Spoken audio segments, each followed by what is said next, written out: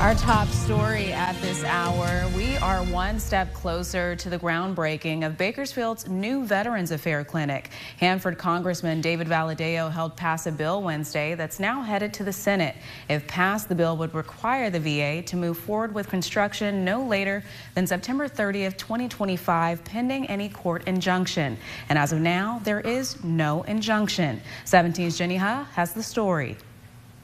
69-year-old Ferdinand Rivera is a U.S. Army veteran. Part-time in the U.S. and part-time in Europe. But right alongside his long pride of serving his country is his battle with alcoholism, which began in the Army.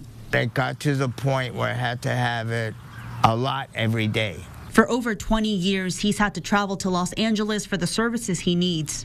14 to 16 hours, depending on the traffic, and you know LA.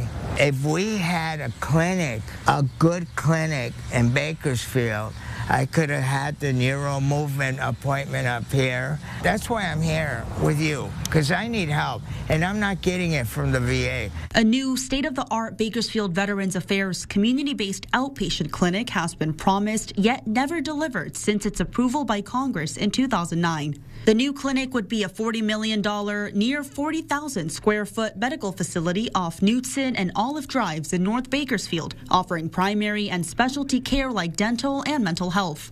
The latest in the legal tug-of-war, a lawsuit filed December 2023. The city of Bakersfield and project builder SASD Development Group of San Diego want the new clinic. Progress for Bakersfield Veterans LLC, a subsidiary of Cardinal Equities, and Friends of the Bakersfield Kit Fox and Environment, a nonprofit, are against it. They are the plaintiffs in the suit.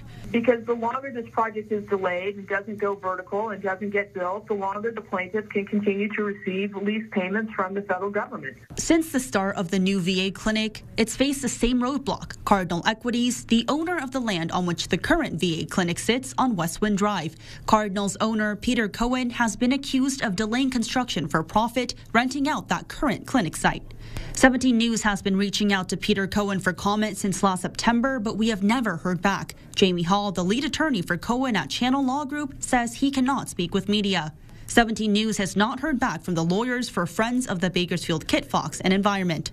The lawsuit is on environmental grounds, challenging much of what the city has already approved. By July 3rd, both parties must submit all relevant evidence to the court. Jenny Ha, 17 News.